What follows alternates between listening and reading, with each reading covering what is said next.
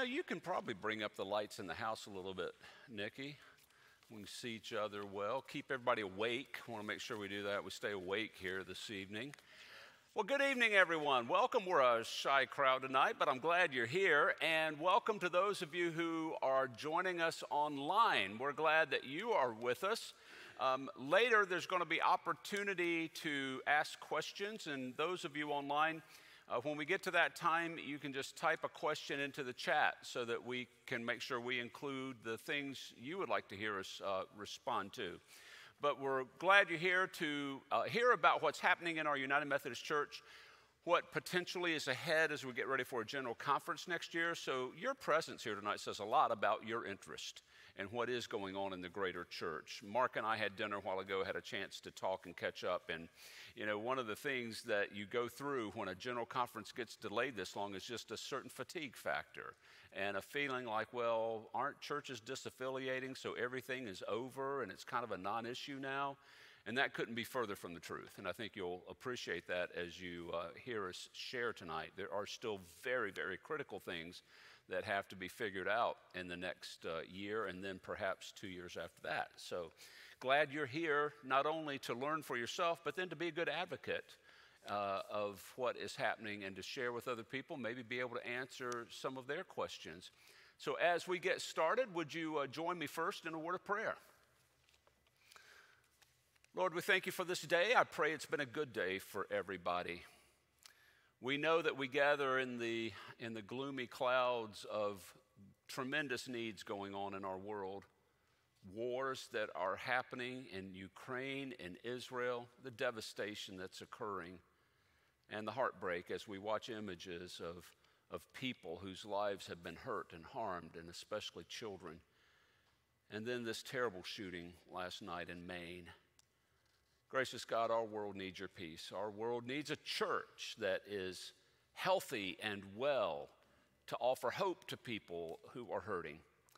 So we pray for our future as a denomination in the United Methodist Church, to be a fellowship of Christ followers who aren't looking to keep people out, but to welcome people in to this mission. We cannot afford to be turning anybody away to be instruments of your grace in the world. So we're grateful for everybody who's come this evening, grateful for your servant Mark Holland, who's made the trip here to Indianapolis, and for his safe arrival today. Bless us this evening and make this a fruitful time for all of us. We pray in Christ's holy name. Amen. Well, I want to welcome Mark Holland here, Reverend Mark Holland, a pastor in the Kansas, well, it's the Great Plains Conference now. Canvas is merged. They used to be two conferences, and now they've merged and also joined with Nebraska. So it's quite a large conference now. Mark has been a fully ordained elder serving in that conference since 1999.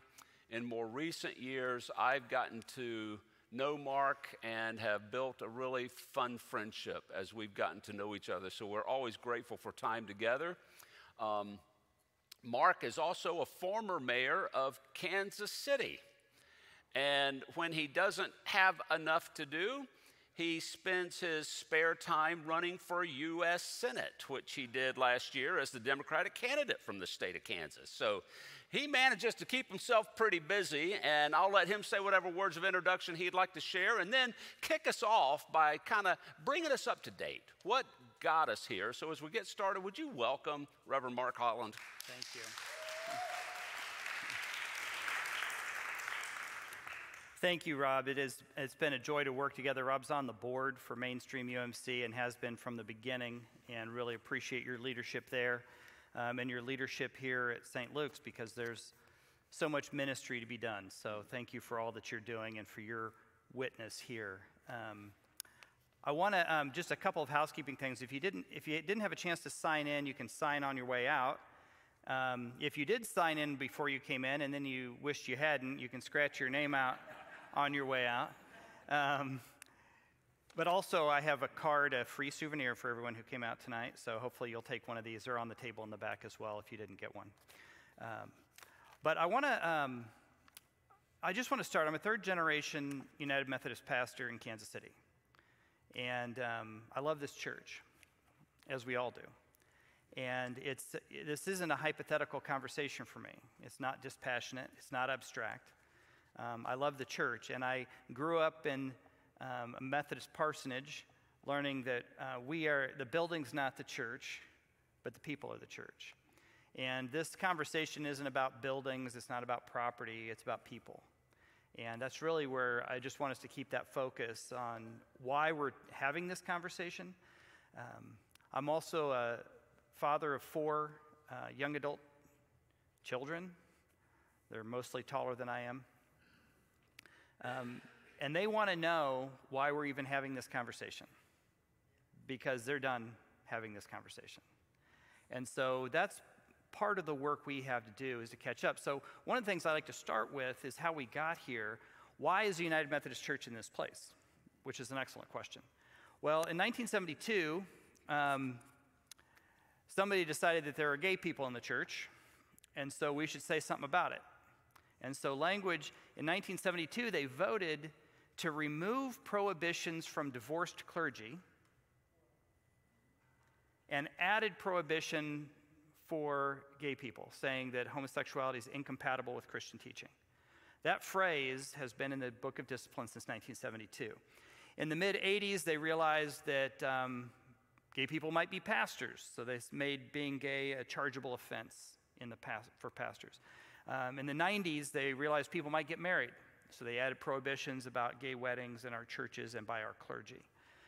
And it's continually been stepped up. What you probably know is that in the United States, other Protestant denominations have already ordained gay and lesbian pastors and do gay weddings. So why is the United Methodist Church not one of them? It's interesting because if this were a U.S.-only vote,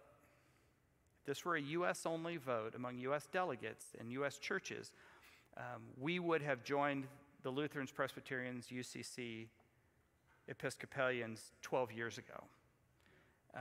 12 years ago, the U.S. had a consensus that we were ready to move forward in this. The United Methodist Church remains the largest denomination in the world that ordains women, that does not ordain gay and lesbian persons.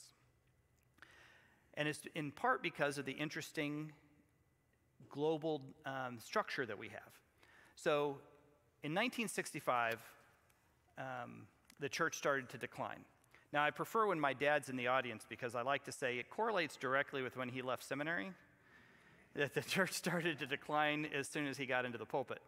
I don't blame him entirely, but I do like to point out when he's here that correlation. But the church started to decline, and prior to the 1980s, the number of delegates from outside the United States was about 6% at General Conference. Of the 1,000 delegates, about 6% were from outside the United States. Because prior to the 1980s, we would send missionaries around the world, and when a church would grow to a certain size, they'd become a provisional annual conference, they would become an annual conference, and then they'd become autonomous. And so all the churches, all the Methodist churches in Mexico, the Caribbean, Central America, South America, all of those are independent Methodist churches, not associated with the United Methodist Church, because they came of age prior to the 1980s. The same is true in India, China, Korea. All of those churches came of age prior to the 1980s and became independent churches. Well, starting in the 80s, we started to retain delegates from outside the United States, the Philippines and Africa and Western Europe. The Western Europe church are not huge numbers, but a vibrant United Methodist Church in Western Europe. And Africa, as you know, has been growing leaps and bounds. Well, there was a decision made to keep people in the United Methodist Church instead of spinning them off. And there's really 3 reasons. One is the United Methodist Church in this country is about 90% white. And there is some merit to having there's a lot of merit to having a diverse church. And so keeping delegates from outside the United States added a diversity that we didn't have in the United States. The second reason why people did that, and the next 2 reasons actually require different levels of cynicism, so you can decide how cynical you're feeling tonight. One is we're a declining church, and if we add Africa, we're now a growing denomination. That's just real numbers. That's true. The other piece is there were some folks who recognized that the folks coming from Africa were much more traditional and conservative than the U.S. delegates, and by retaining these delegates, you had some very reliable conservative votes to keep the U.S. church disproportionately conservative from the U.S. representation. So we had this change that's come about. This year, 45% of the delegates will be from outside the United States, from 6% in the 80s to 45% now. We are the only denomination also that still has a global democratic process. Lutherans, Presbyterians, Episcopalians, UCC all have autonomous churches of their denomination around the world, but they're not tied to the same government structure that we are. So that's big. Now, we're not the largest church that has an international presence. The Catholic Church, you might be aware, has an international presence as well, but they're not a democratic process, right? So that's still run entirely by Europe and not run by the rest of the world. So the UMC has a unique structure. So when people are rightly frustrated about the lack of progress in our church, I try to remind folks that there's some reasons for that. It's not that the United Methodists in the United States are strongly conservative that way. Some are, but it's not the majority. So in 2019, we had a special general conference for human sexuality. In 2016, the church was about to fall apart. You could feel it at the general conference. This is my 7th general conference. I was an alternate in 2000, and I've been an alternate or a delegate since 2000. In 2016, it was falling apart, and there was one of the tipping points was in a committee. There was a petition to put funding into preventing suicide by LGBTQ youth, because LGBTQ youth have about a 5% or 5 times the rate of suicide as straight kids. So there was some effort to do some education and some resources into helping those youth. That failed in committee. It failed in committee. And there was an outrage among folks who advocated for that because the vote came down to this. If you're pro-gay, you vote yes. If you're anti-gay, you vote no. And that kind of voting at General Conference was destroying the church. So we came out of that, and we asked the bishops to take to lead us and to come up with a process. So they did. They came up with a commission on the way forward.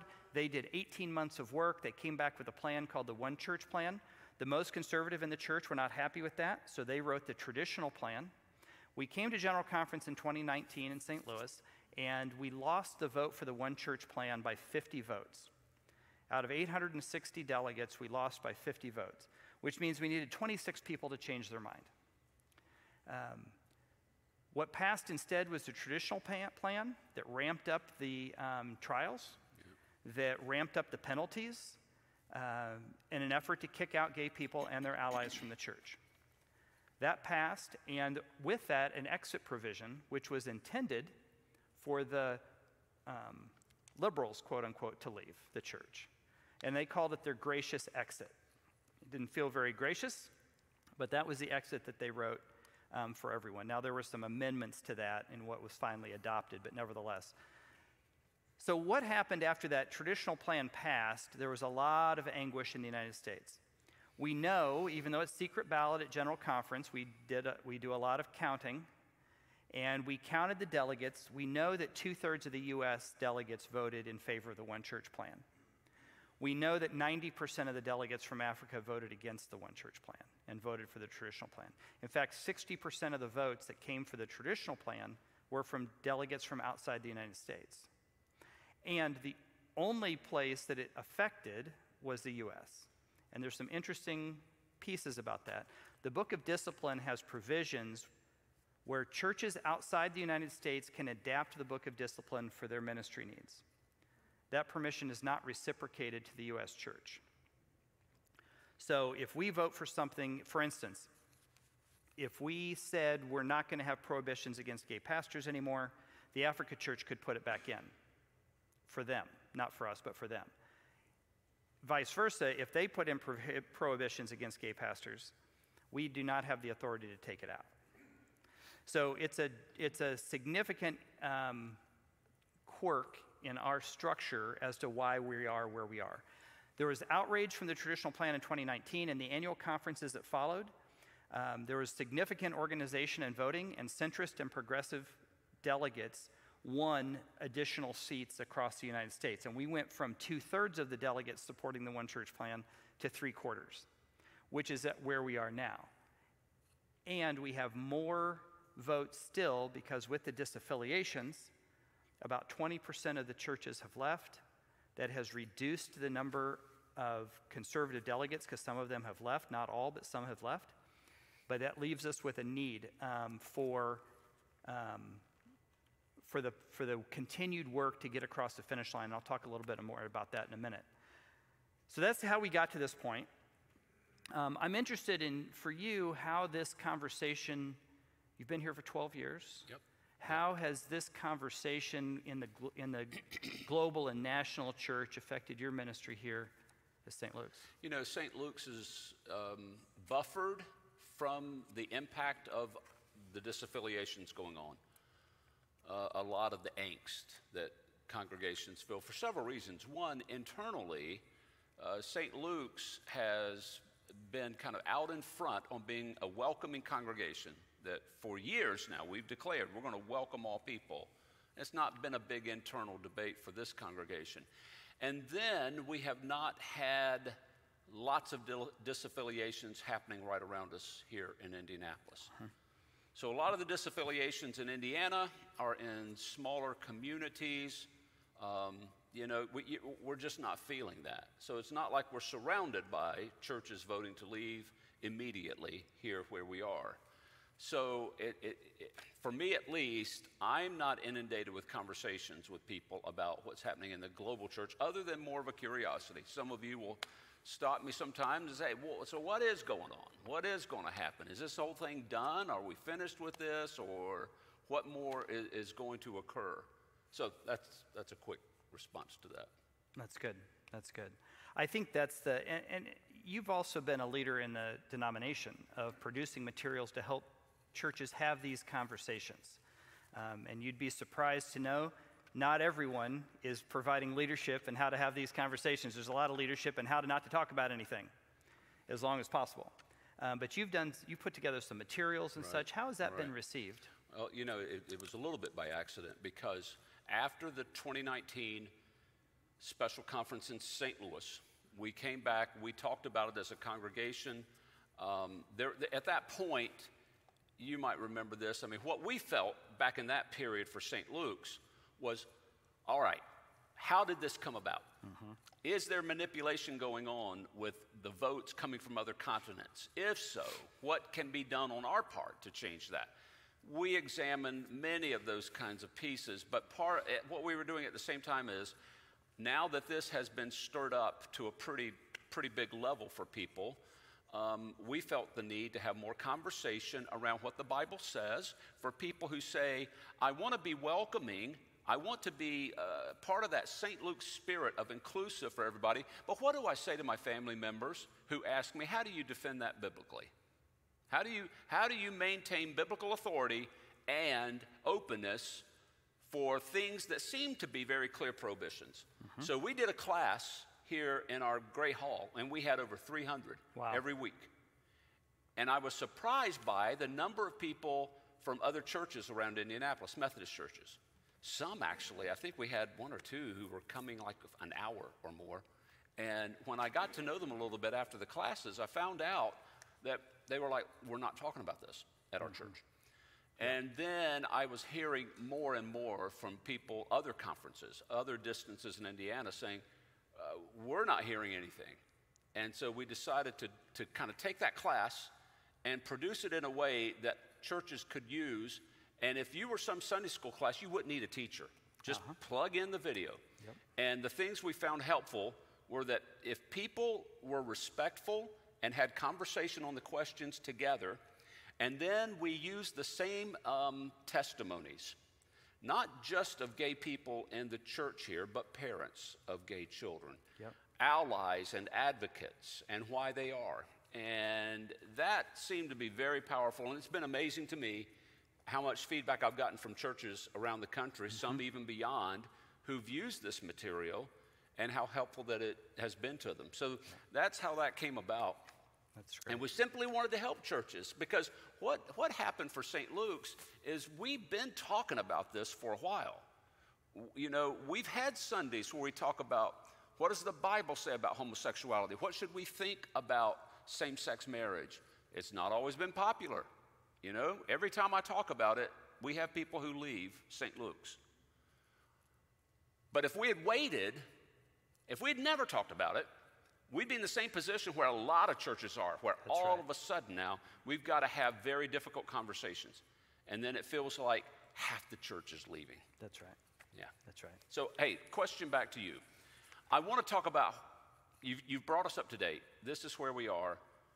So what is going to happen next year? But before we do that, would you say just a couple of things about, is this whole debate just about human sexuality? Is homosexuality the only issue going on? And you might tie in another question to that.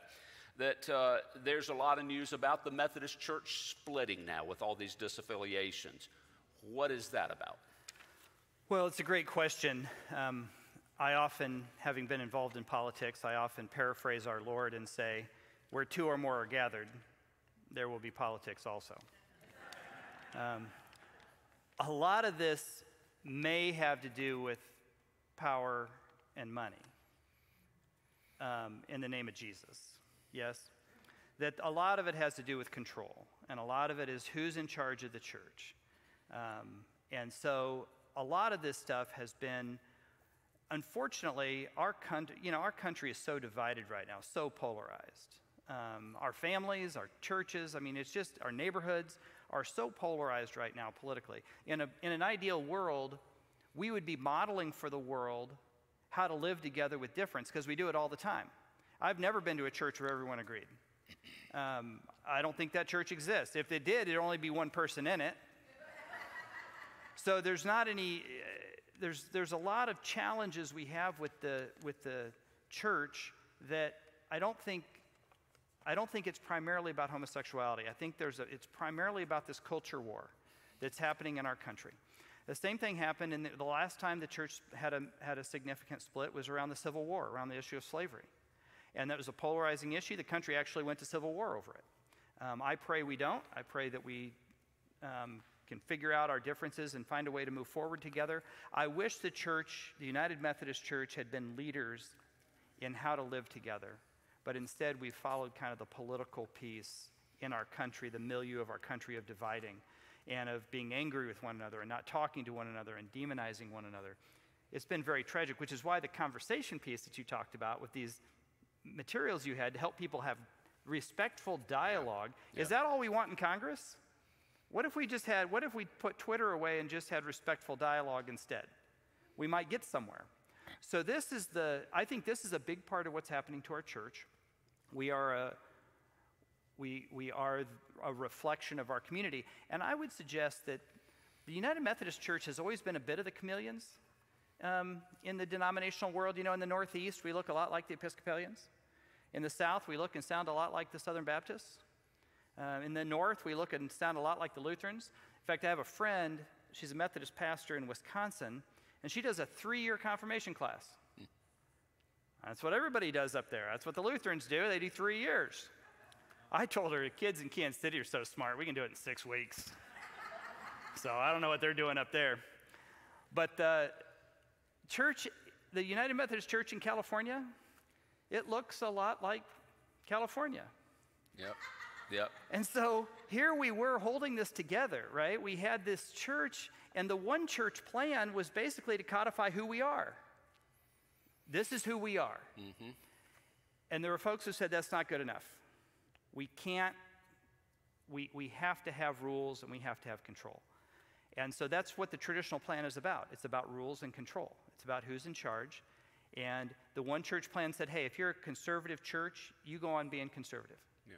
If you're a progressive church, you go on being progressive. If you're a purple church, you just go on doing what you're doing. But that wasn't good enough. That there were folks who said we cannot live in the same church. And that's why we talk about it mainstream. We founded in 2018, ahead of the one church plan vote. We founded around this word we made up called compatibilists. It's about who can live with difference. Are you compatible with people with whom you disagree? And so that's been a big piece. So I don't think it's entirely about homosexuality. I think homosexuality is the face of the fight. And I'm pretty sure the gay folks are done with everyone arguing and are done being the center of attention and want to just get on with their lives. Because this focus on homosexuality is damaging not only, especially to our gay and lesbian brothers and sisters, but it's damaging to the whole church. I had someone describe, actually it's Adam Hamilton in our conference. He started a little church in Kansas City. I don't know if you heard of him. But Adam Hamilton said at annual conference, we need to move from a conflict-driven church to a mission-driven church. And I think that's right. And we need to move to the mission. And that's where our country needs to go. We need to stop being a conflict-driven country and move on to being a mission-driven country about what we're about. So I think that's a big part of it. The split looks a little like this. The split, there are 31,000, there will be a test, so take notes here. There are 31,000 United Methodist churches in the United States. About 6,000 have disaffiliated. That's about 20%. The jury is out what that means by membership and what it means by dollars. But we do know by number of churches it's 20%. And the demographics of the churches in terms of size correlate very similarly, the churches that have left and the churches that have stayed. So the split's been about 6,000, about 20% of the U.S. churches left. That, if you listen to it on television, you'd think it's a 50-50 split, and it's not.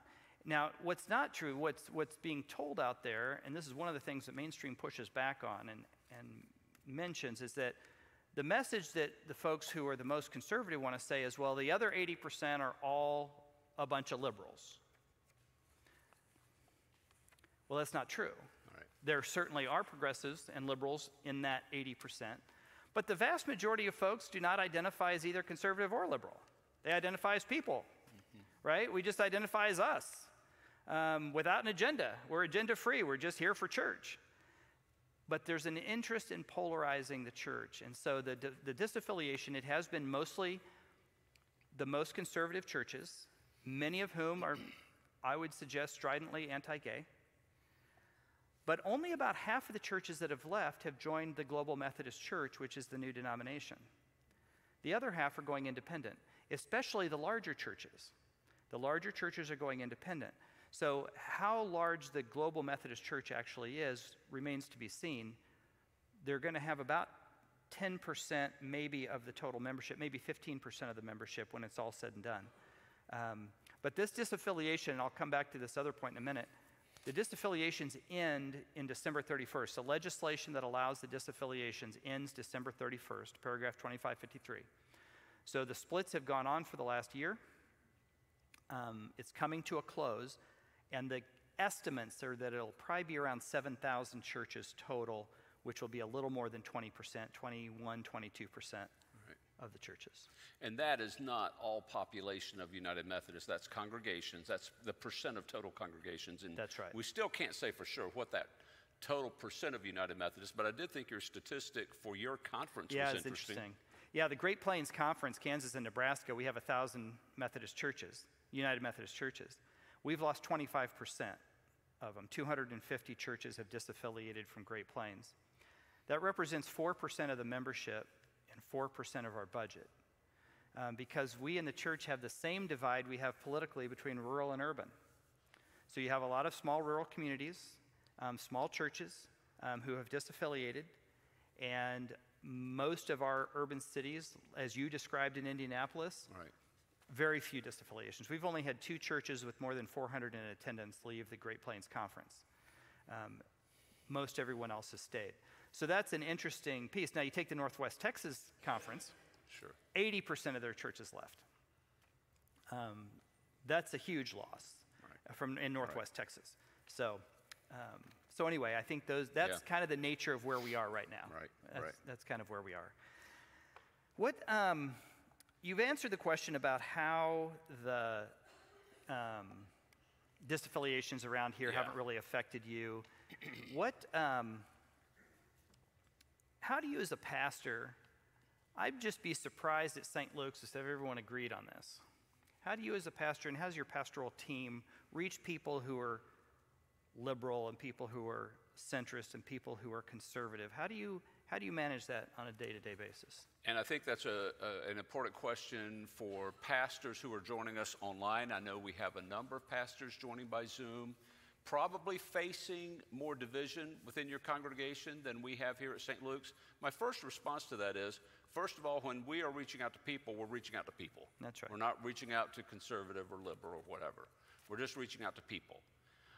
Because we've been very declarative about being open and accepting. I think people who come into St. Luke's, many have been coming in because they're seeking that. So that's kind of a non-issue right there. But there would be other people who come in, especially before 2019, when we were talking about this, since we've been talking about this more, who wouldn't have known this is a key part of our value and who we are, and at some point along the line said, oh, I didn't know that's what you stood for. No, we're going to leave. I think with everything, we try to be gracious. Just be gracious. If people feel a need to leave, well, okay, be gracious, and we want to bless you and go into another congregation.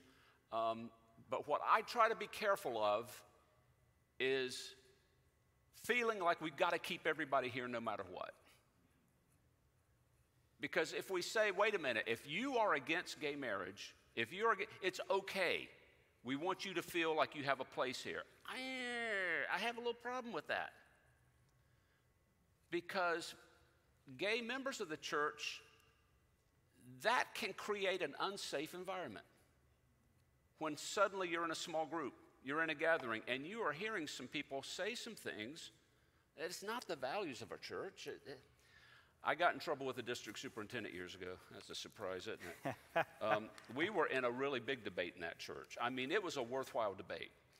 Whether to turn our old sanctuary into a youth center, which meant we were going to take the pews out. Oh, my God. If you're going to fight, that's what you ought to be fighting about, right? Whether to take the pews out of the building. Well, but it became big. And there was a huge church vote about this. Mm-hmm. DS set me down beforehand. He said, I want to know what you're going to do to protect unity. And I said, yeah, unity's not my concern, really. It's not. How did you get here is kind of what he wanted to know. I said, unity around the mission is. Right. Not just unity around the mission. Unity around what the church is about, that we care about our young people, that we care about the next generation because Jesus would. That's what we've got to instill. That's right. And so I think the compatible word is key. If somebody is super conservative and saying, I have a hard time with this, I try to say, you know what? It is okay for you to have a hard time with it. It is between you and God to do your wrestling. But can you be in a church where people practice different from what would be your first choice? Can you be compatible in that regard? And I think a lot of people who might not be their first choice, that gay marriage is happening in their church, but they say, you know what, I'm not going to leave the church over it.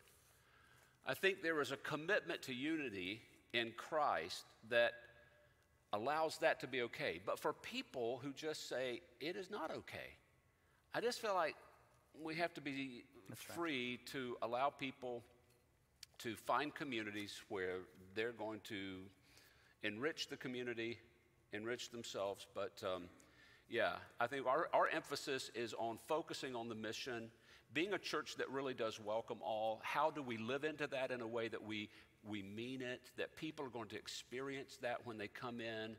That's what's important to me. Yep, that's right. That's good. You know, me as a pastor, and maybe this will help some pastors who are listening, my job is to focus and work toward unity. It's not to keep it. That's Jesus' job.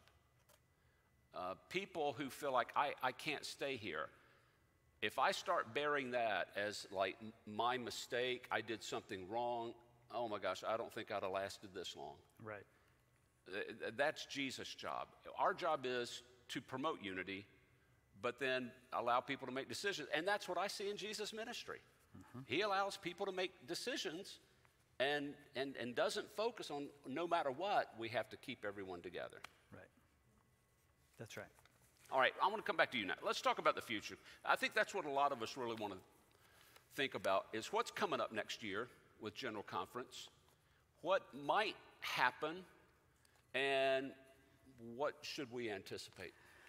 Well, I think we should anticipate a very hard General Conference, in part because a lot in Great Plains, after the disaffiliations, an annual conference in June, it was the best feeling we've had in our annual conference for years.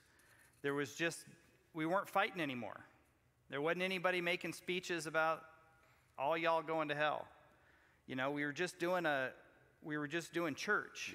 Yeah. And it was powerful. And I think that's been true. It's been true in all 5 jurisdictions in the United States, the jurisdictional meetings, and it's been true in a lot of annual conferences across the country. So I think a lot of U.S. delegates think, well, it's over. The folks are disaffiliated, and so we're all going to come in with agreement, and we're all going to hug each other. I doubt it. I do think that there are interesting numbers, and that's part of Mainstream's job, is to count the numbers and know where the votes are. This is a political process. The United Methodist Church, the Methodist Episcopal Church, after the Revolutionary War, became its own denomination. It was unpopular to be British after the Revolutionary War. Do you remember that? You remember that? It was the British. So the Church of England in this country became the Episcopal Church.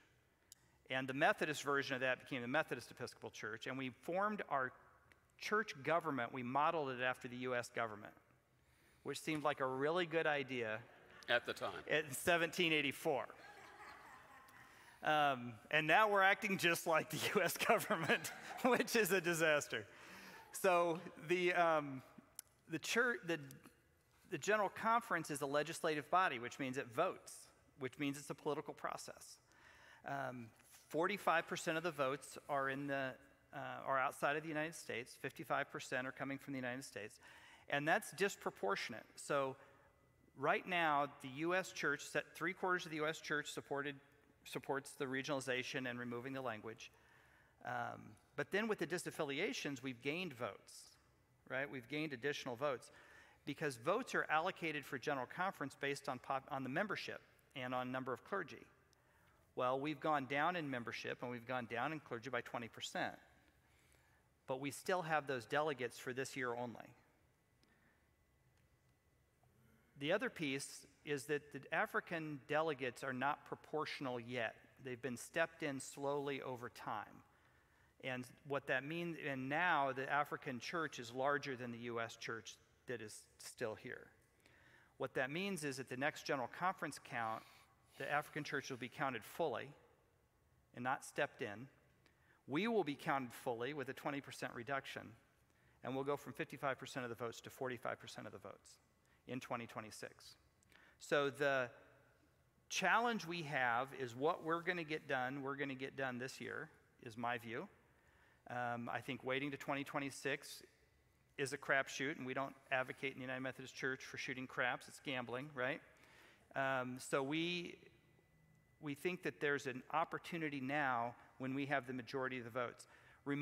So there are 4 big things coming up. One is removing the language, the harmful language, and just removing it, not making affirmative comments, not moving towards justice, but moving towards neutrality. That's one. The second is regionalization. I'm going to talk about regionalization because it's super confusing. And then the third is the global social principles. Now, the global social principles, in my mind, could be lumped with removing the language because it's in the social principles where the incompatibility language is that we need to remove. The global social principles and removing the language only require a majority vote. I think we have that. I think most of us think we have that. Regionalization requires 2/3 vote. Regionalization would mean the United States, as I described, the United States can't adopt the Book of Discipline, but churches outside the United States can. It's because structurally the U.S. church is the center of the church, which is an old colonial model of how you organize a church. And instead, we should be regional bodies where everyone has their own regional autonomy. And the U.S. church is no longer the center of the church. So the regionalization allows each region to make their own decisions on a broader aspect of the Book of Discipline than's allowed now. And that regionalization would then allow the U.S. church and the Western European church to remove the prohibitions on homosexuals across the board. And likely not to happen in Africa and not to happen in the Philippines. So that's the regionalization piece. The fourth piece that's going to come up is kind of the wild card, and that is there are a group of conservatives who have been advocating for people to leave the church who are not leaving themselves. You have the poster child of this shenanigan here in Indiana with John Lamperis, who believes that even though his church disaffiliated and he's advocating for people to disaffiliate, that he should come vote somehow on the church. So there's a number of that group who have written legislation to extend paragraph 2553 to allow the disaffiliations to continue indefinitely into the future. The first draft was until 2029. There's a lot of pushback on that, but they have said if we don't get that, we're going to sabotage regionalization. Because regionalization, unlike removal of the language, requires 2/3 vote. Well, we don't have 2/3 vote. That's a big deal. That's a very big deal. We don't have 2/3 vote. And more importantly than not having 2/3 vote at General Conference, once it goes to the ratification process, 2/3 of all annual conference members present and voting, it's very specific language, must ratify. Well, the disproportionate number of votes that we have in the U.S. right now will be completely washed out during the ratification vote. We'll only have 45% of the votes going for ratification. So either Africa decides we want regionalization or it doesn't happen. That's the bottom line. The U.S. church has a consensus that we want regionalization. Western Europe wants regionalization. The Philippines is not sure if they want regionalization. Maybe. But they have a stronger stance. Africa, we don't know. And there's not a lot of statements. The bishops have said we want to continue the conversation about regionalization. Really, it's time to vote. Yeah. So that's going to be the biggest challenge. And the reason 2553 fits into that is the traditionalists have said if we don't get the extension on allowing churches to leave, we're going to sabotage the regionalization vote. Actively sabotage it. And they have an unbeaten record at General Conference for the last 40 years of sabotaging legislation. So that's the challenge that we have, and that's why it's going to be hard. I do think there will be a better spirit there. I do think it will be a better General Conference than we've had. But there's a lot of pieces in this, and my, spoiler alert, my closing statement is, don't go back to sleep. This isn't over yet. And I think a lot of people think, oh, folks have left, it's over, or it's kumbaya. It's not yet. And so we need to get across the finish line with these 4 legislative priorities. I want to interject a thought there about Mainstream, which Mark leads. I am on their board. They're an advocacy group that has risen up initially to help advocate for the United Methodist Church becoming more inclusive. In years since the postponement of 2020 General Conference, it's been to advocate for churches remaining United Methodist, but also to be more inclusive. One of the things that's happened in the last few years is a lot of these groundswell groups that started back in 2019 to rally the centrist, progressive United Methodists in the country have kind of gone away or they fizzled out. There was Mainstream, there were a lot of others. The others aren't actively advocating. And so Mainstream is one of the sole voices now trying to educate our delegates. Mark said he was part of a delegation meeting recently where some of the delegates being elected, this is their first General Conference. They've never been to a General Conference. They're not even sure how the church works. And they didn't even know what regionalization was. And so to get that 2/3 vote, it's going to take a lot of work. And that's why the work that they are doing we are doing, but Mark's a key leader of it out on the front line of it, is really, really important. So I just wanted to add that in there to help understand why is this still such a big deal, because there are some big votes to happen next year in Charlotte and then again in 2026. That's right. And to have some advocacy to help with the ratification process, because that has to happen conference by conference to help educate folks. And it's new. It's a new idea. Well, let me rephrase that. This legislation's new. Regionalization actually passed in 2008 and passed at General Conference with a 2/3 vote, and it failed at ratification. In 2016, we passed a constitutional amendment that said women are equal in the eyes of God. Radical stuff. Got the 2/3 at General Conference and failed at ratification. So it's the ratification is a whole nother political animal in terms of getting the votes. A lot of work has to be done for that. So we have a 2-year process of getting the votes that we need. Are you ready to go to questions? I am. So we want you to feel free to ask some questions. I'm going to grab the mic and walk around, because if I walk around with the mic, then Mark has to answer by himself. So he can be the sole answer. If you're online right now, if you would open up your chat, just put in any questions that you have there, and we'll take a moment to see what questions are coming up out of the chat. John Guild, I know you had the question about how it looked like with that traditional vote in 2019, the traditionalists sort of took hold and had power of the church. And now, with changes of delegates in 2020, all of that shifted, and it looks like the traditionalists are leaving through disaffiliations. And how did that come about? I hope through what has been shared, it kind of makes sense how that turned about. But it is not such that it says, oh gosh, well, all of the traditionalists are gone, and now we can just pass legislation with a lot of ease. Not quite true. We still have a good number of traditional lay delegates, especially to General Conference, who could perhaps be enough to block a regionalization plan that could kind of move us forward as a church and allow us to stay as one United Methodist Church with all of our global entities like Africa, like the Philippines. It is a big deal, from what I understand, in African United Methodist to keep that label. They want to be known as the United Methodist Church.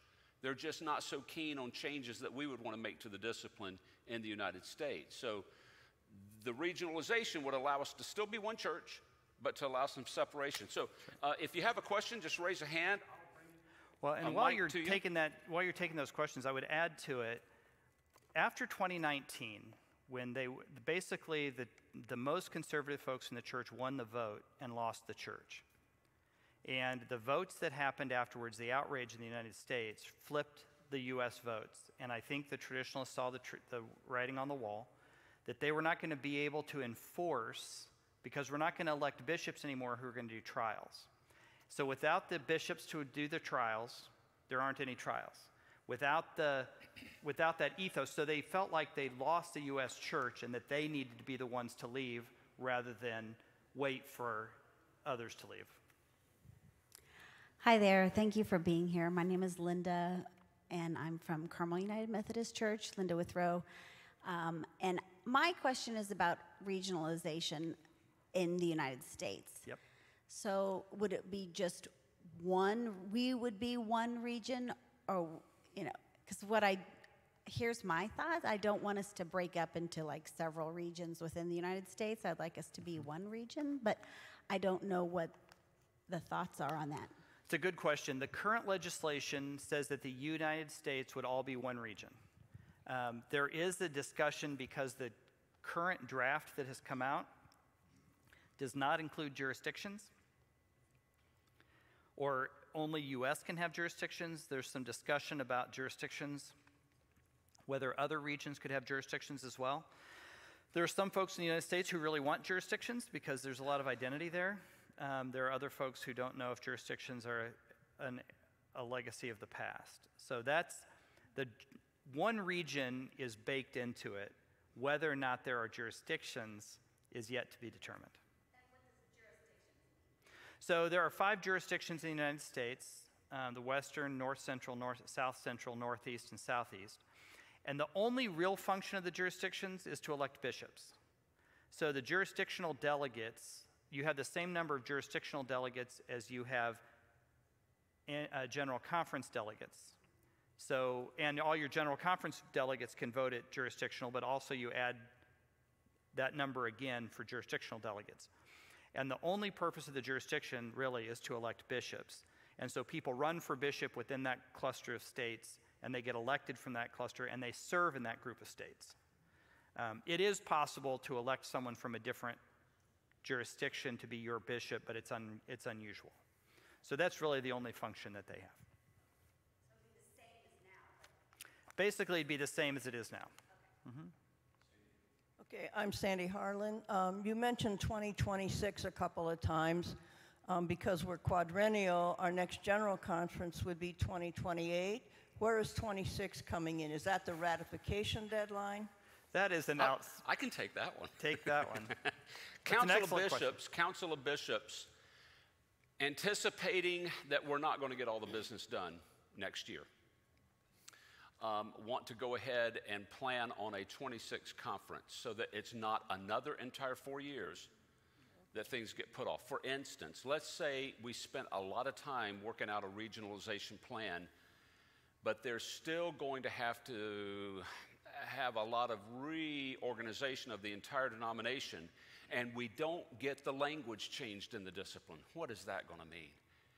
And instead of waiting 4 years, they are proposing one of 2 things. They're meeting in just a few weeks at Lake Junaluska. One will be to use their authority as the council to call for a special session of General Conference, just like 2019, or to refer to the General Conference next year to call for a 26. And inside word is they're going to use their authority to go ahead and make that plan and call for a special session. So that's why you're hearing this about 2026. Hope it turns out better than the last special conference. Yeah, that's right. Amen. Did I get that right? That's right. And the other piece, that there's a push, there's actually a petition. David Livingston, who's a board member for Mainstream, submitted a petition asking that 2026 be the new beginning of the quadrennial and not have 2028, but jump to 2030, in large part to get us off of the presidential cycle, because there's no time when the U.S. is more divided than during our presidential elections. And every single time we go to General Conference during that cycle. John Dane, St. Luke's. A question on the African delegation. It sounds like they're very important based on percentage, based on growth. And as you've talked, it struck me that the regionalization would benefit them because they could develop their own set of rules and their own set of disciplines and so forth. And as you talk some more, and as Rob talked a little more, so, they may feel that they're losing control or losing impact on the broader church. So that might be what's going back and forth in their thinking. You would know more than I would. But it seems like a very important component to the conference. It is very important. And the key that we ran into in the United States was the one church plan was really a regional plan. The conservative conferences could stay conservative. The conservative churches could stay conservative. There's no one trying to change that. And the question was, is this enough room? And the answer from the U.S. traditionalists was no. We're not comfortable being in a church where there are progressives who are ordaining gay and lesbian pastors. We're not going to be in that same denomination, not even in the same annual conference. The question for the African delegates is, that we don't know the answer to, is does regionalization provide them enough distance in a way that it did not provide enough distance for the U.S. traditionalists? That's the question that we don't know the answer to. And every annual conference, not every annual conference, but many annual conferences in the U.S., all 5 jurisdictions, all the annual conferences in the Philippines, have all voted to support the concept of regionalization, done official votes, aspirationally. The only place we haven't had any votes is in Africa, so we just don't know where the rank and file delegates are in Africa, and that's part of our work, is to find out that information. I'm Marty Hunsucker, St. Luke's. I have been part of the delegation from St. Luke's who's done several African missions. I've been to Africa 3 times. I think the Griffiths have been there, 8 or 9 times. But my question centers around what happens to the mission component of the church when we're split apart like this. That, Wesley basically called us to be the parish to the world, and that's an influence I don't see in some of the other discussions. Well, the question is an excellent question. What happens to the mission of the church? What we know is that in annual conferences, like the Texas annual conference that lost half their membership, they lost half their budget, which impacts camping ministries, campus ministries. It impacts missional giving, right? I mean, it's very real that we just have a smaller pot. It looks like the United Methodist Church in the U.S. is likely going to have about a 40% budget cut. Now, a lot of that, I mean, I don't know, I've talked to Rob about this at dinner. Church is hard on a good day. Amen? I mean, it's not a slam dunk doing church these days. And so it's already hard. COVID made it harder, right? This bickering in the church makes it even harder. So getting past that to the mission focus and using our resources for mission rather than for church fights. I think that's where we're trying to push us, is to get that mission back at the center of the church. Let's check online and see if we have any questions. Nikki, what have you got?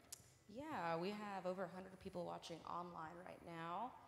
And here's a question. Since all the delegates are set for from the 2020 conference, how can we best support delegates who may not have changed in terms of people, but have definitely changed in terms of everything that's happened? Okay, I'm not sure I understand that question. Sounds like the person is asking the delegations. It's the same delegation for 2020, and the question was, how do we support Yes. the delegations, even though there may be some shifts in their thinking? And the truth is that there's been huge shift in the thinking of delegations as a whole. Let me take Indiana as an example. So first of all, the 2020 election totally turned over the clergy delegation in terms of ideology. It was almost an entire traditional slate that became an entire moderate, centrist, progressive slate.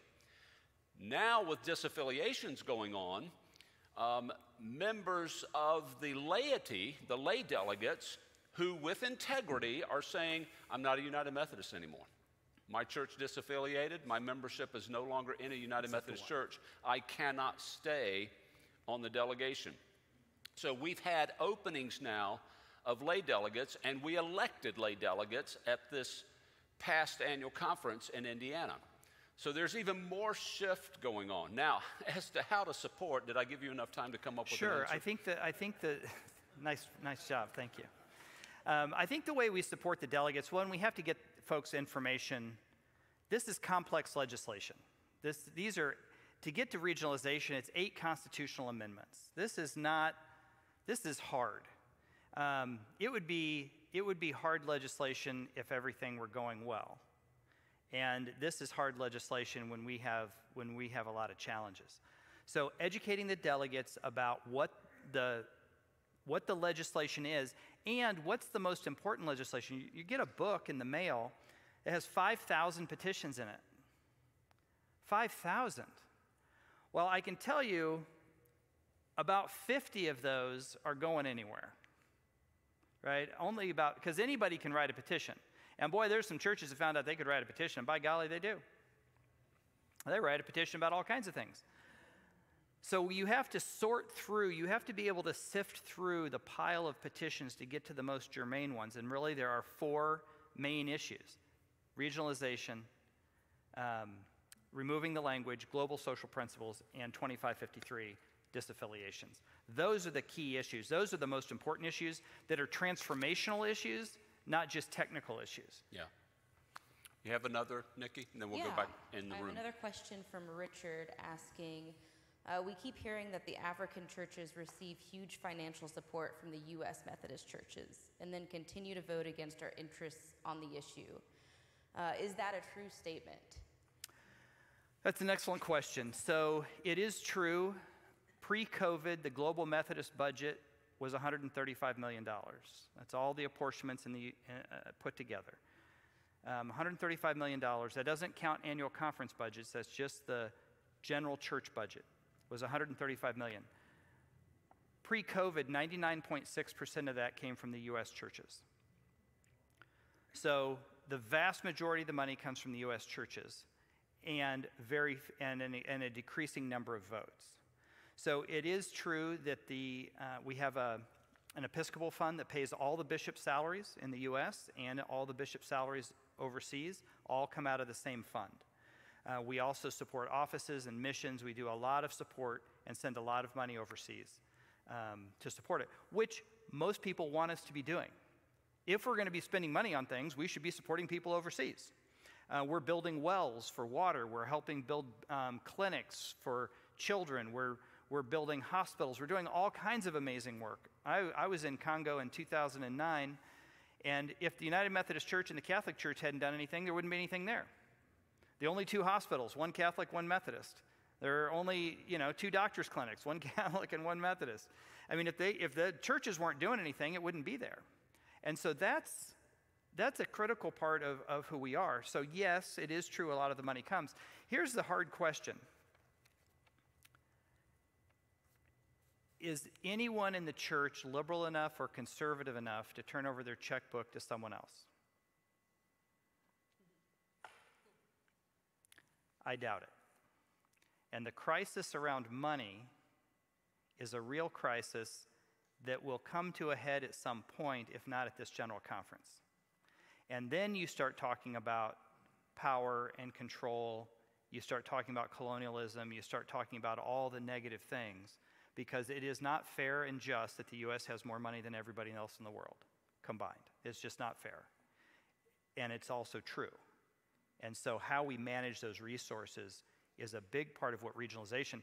The risk is if we split up, we support zero direct funding in Mexico, South America, India, and China, because those are autonomous Methodist churches. So any ministries, and you may have some in the Indiana Conference who have Central American missions. That's an individual church and maybe sometimes an annual conference. But those churches are not receiving any general United Methodist funding because they're autonomous. So going all autonomous, which is the other option, if regionalization falls apart and the church just falls apart and we end up in our own regions, we'll all be autonomous, and then it will be much more difficult to resource the missions in Africa that we want to resource.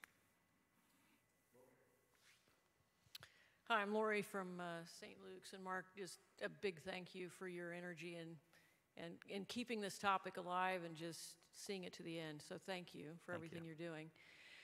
I'm not sure how healthy this question is, but Plan A, it sounds like Plan A requires a lot of things to come together at the same time, at the right time, at the best time. Is a Plan B at all being entertained, or is that dangerous to even think about? And part of the Plan B, I guess, would be how long are we willing to wait for all of these things to come together if, in fact, this strike of Plan A doesn't come together in time? It's an excellent question. What's Plan B? There's a lot of discussion about it. After the one church plan, we didn't have a Plan B, and we got stuck with the traditional plan. I think there are two things that are true that we start from. One is the U.S. church is not going to stop ordaining and doing weddings for LGBTQ persons, even if the discipline continues to tell us not to. The African churches are not going to ordain gay and lesbian people and are not going to do gay weddings, even if the United Methodist discipline told them to. Right? It's mutually exclusive at this point.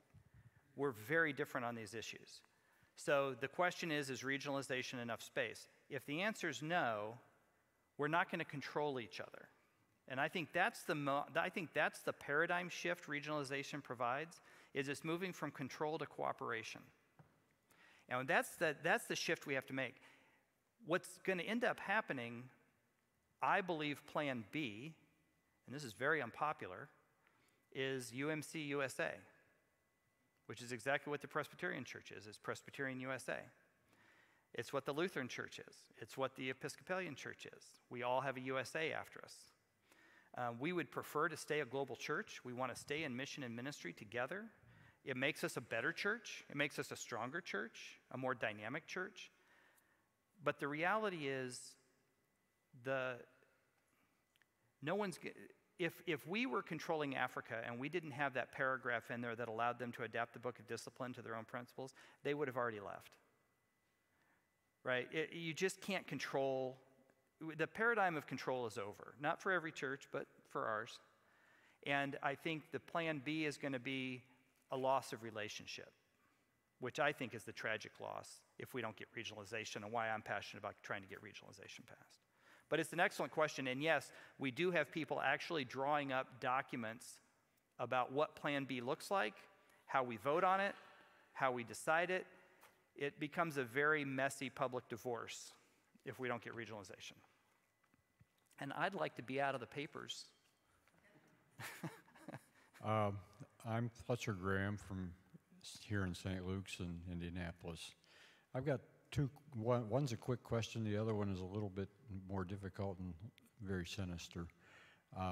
First of all, we know historically about the Episcopal term of Judith Craig, Bishop Judith Craig.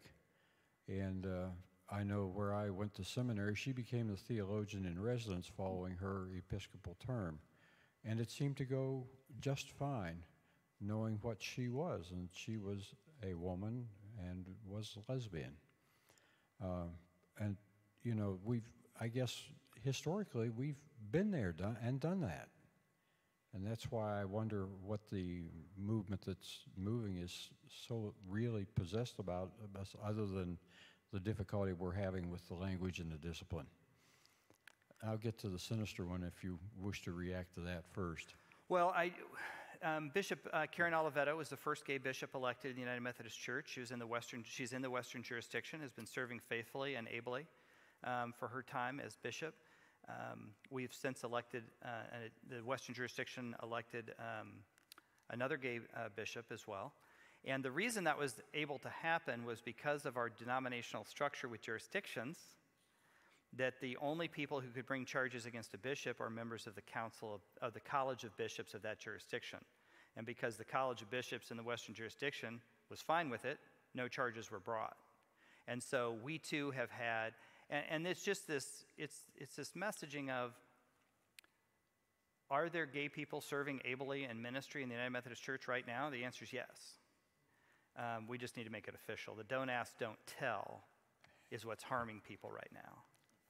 Thank you. The sinister part here is that somewhere I heard a rumor for either 2016 and the 2019 conference in St. Louis that the traditionalists who were here, the ones who wanted to leave, and those people in that movement were actually supporting some of the foreign delegates in exchange for having the delegates vote as they persuaded. And I'm not real happy about hearing that votes were bought. Well, I can tell you there's some stuff that has come to light. In 2008 in Fort Worth, there was PhoneGate, where the traditional groups bought cell phones for all the international delegates and were texting the answers to how to vote during the General Conference. That was published in the United Methodist Communications. It was exposed. It was a wanton attempt to manipulate votes. You also have to remember, in General Conference, there are 7 languages spoken, 7 official languages spoken. There are many more languages spoken, but there's 7 official languages, so everything's translated. So we are constantly being told, speak more slowly, so it can be translated. So the difficulties of communications are real, and to manipulate that by just texting someone a Y or an N for yes or no is wrong, and we know it's happened. We also know that there were these meals that were put on by the Good News for all the international delegates, where during the meal they would get a free meal and they would get the voting chart for the next round passed out. So there's been a lot of attempts at manipulation that's outrageous. There have been some other rumors of even more crazy things that we can't verify. But we do know that not everyone's been on the up and up. Because there are people who believe this in this country, that the end justifies the means. If you get the righteous legislation, it doesn't matter if you lie, cheat, or steal to get it. Right? Those of us in this church tradition, we believe that the means must match the integrity of the end. It's a very different way of looking at the world. Let's do another question from the floor, and then we'll check with online, and then we need to start moving toward a close. Okay, Sandy Harlan. I get the News communication daily in my email, and over the past year or two, there has been conversation in that document about the African bishops coming together to be more supportive of the U.S. And I'm wondering, am I misreading that? No, I think that's right. I think the bishops in Africa have been much more willing to say we want to stay United Methodist. But they've also said, but we don't want the language to change. What folks want is status quo. That's what we all want, isn't it? No. But that there is a desire to stay United Methodist. The bishops in Africa have been very verbal about that. But they have not come out and said regionalization is the way we're going to do it. I have 3 emails from 3 different bishops in Africa who have all said the same thing, and that is we want to stay United Methodist if the language doesn't change. That's a big if. But yes, the African bishops are being very vocal about wanting to stay in the UMC, and I think it's genuine. I think we do want to stay in mission and ministry together. Nikki, do you see another question that might be different from what's been asked so far? Yeah, we've got a question from John who asks, how will the African churches be impacted financially with regionalization? That's a good question. Obviously, the good political answer is it depends on what the General Conference votes for.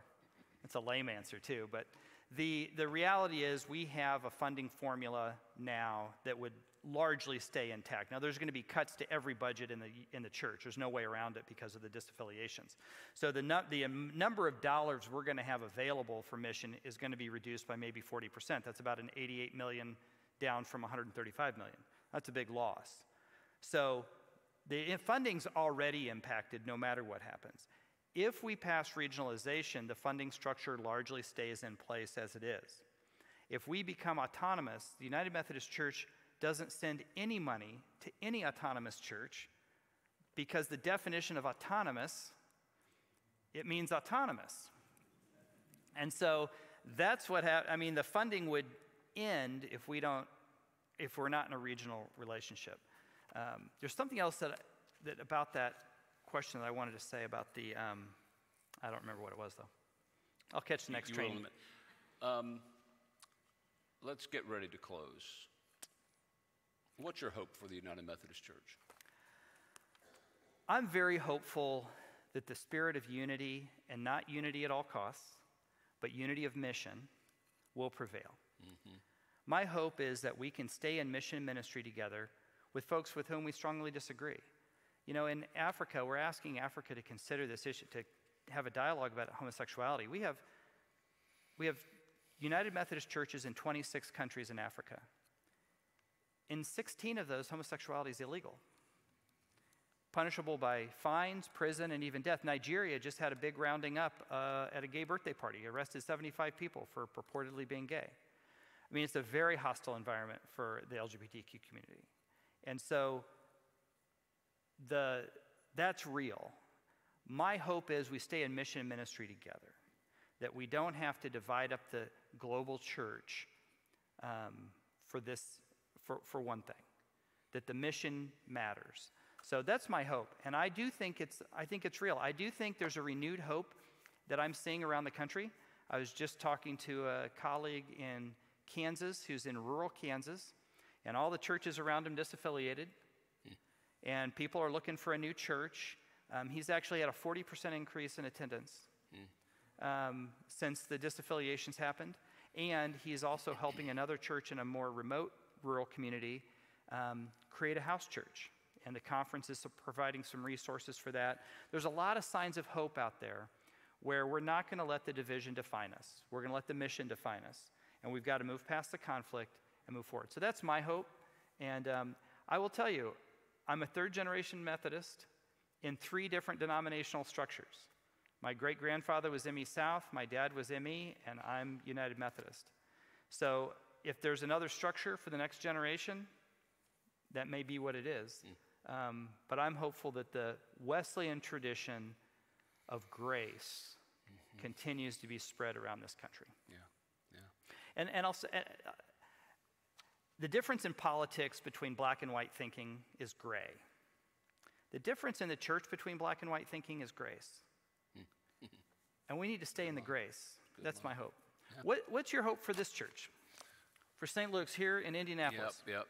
That we will continue to live out our mission, but fold this topic in the United Methodist Church here at St. Luke's into our focus on helping reaching people for becoming disciples of Jesus Christ. There's any number of ways every week we connect with somebody who has been turned off with church. Church had never been on their radar. All kinds of reasons why that happens. I think to be able to ramp up that mission of saying we do live in a world where people are looking for that knowledge of grace and love and acceptance, a place where they can grow in their faith, where they don't have to hide who they are.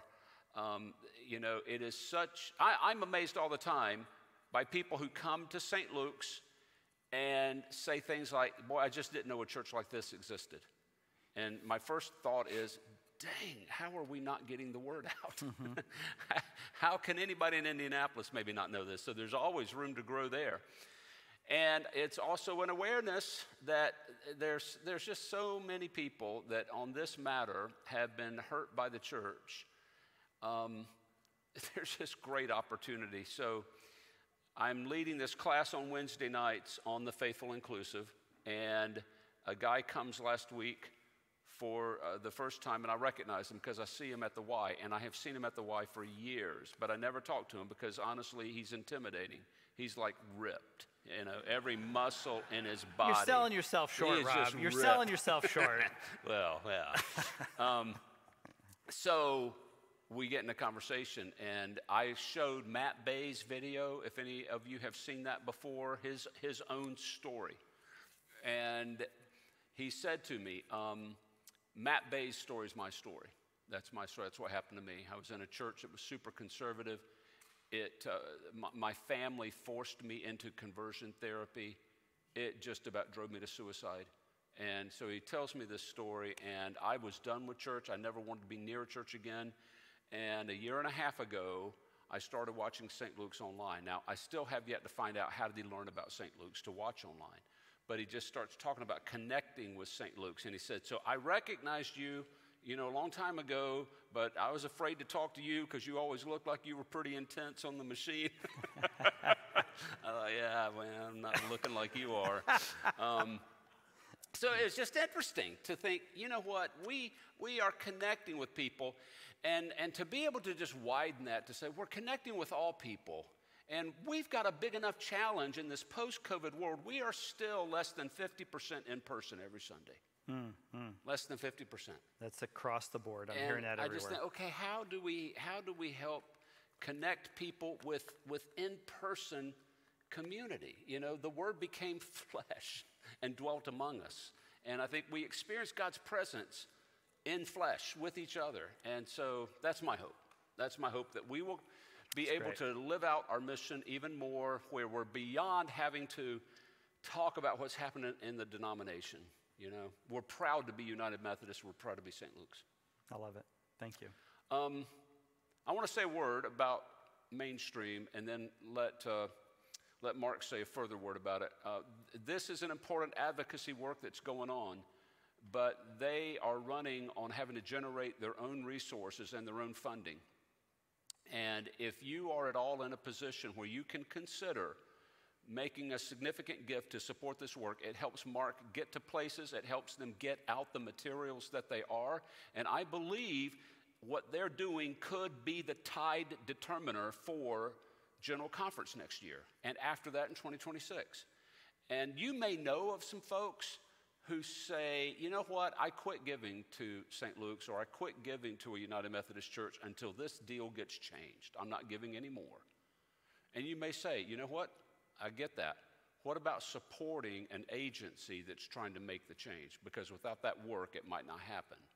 And maybe you know of some people where you can offer that, but you might want to be in touch with Mark directly. What would you share? Well, I thank you for that. If you have a card, the card does have information. There's a QR code. It'll take you to our website. There are opportunities to contribute. There have also been some folks who have made some very large gifts, over $5,000, that if you know someone that's interested in that, we'd be glad to talk with you about it. It takes from everywhere from $5 to $5,000 to fund the work. But the key work that we do, we are a communications organization. We are a PR firm. We have served in that role for the denomination for the last 5 years. And the chair of our board, Tim Crouch, runs a PR firm in Dallas, Texas. They host our website and our social media work. So our work is about getting the word out to the delegates, educating people in the pews who wonder what's going on, giving people hope that our church is able to move forward, and doing the vote counting, the strategic vote counting in the committees. We're working with a coalition of the willing, as we call it, around the church who are working on that, and staying in dialogue with all of the delegates and reaching the delegates outside the United States to build that relationship. That's the key work that we have to do right now. We want to stay in mission together, and we want to make sure folks around the world hear that loud and clear. We want to be in mission together. So any support that you could provide to help us do that would be greatly appreciated. Awesome.